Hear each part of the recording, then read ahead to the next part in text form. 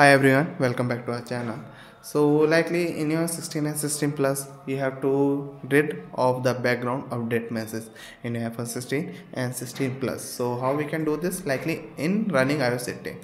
So first of all we have to disable background app refresh. So how we can do this? So simply we have to enter your setting, main page, general, and here we have to find out background app refresh and select background app refresh and choose off or set it to Wi-Fi only to limit update. Like if I have to set as on, I have to Wi-Fi or Wi-Fi and data, whichever you have to prefer, it is up to you. Okay, and also second solution we have to do, turn off automatic download. Navigate to setting and app store, where we can find app store in there, so tap on it.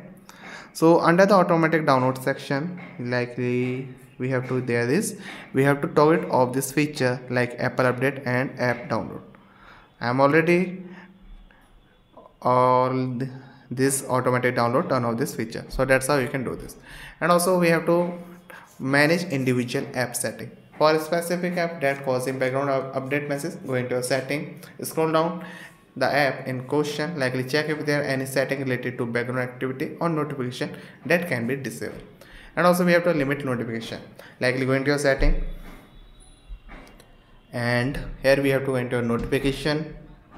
So there is in notification, select the app, adjust the notification setting or turn them off entirely, like as up to you. So if I have to set as, so I have to turn off this notification from this and also there. That's how you can limit notification in your device.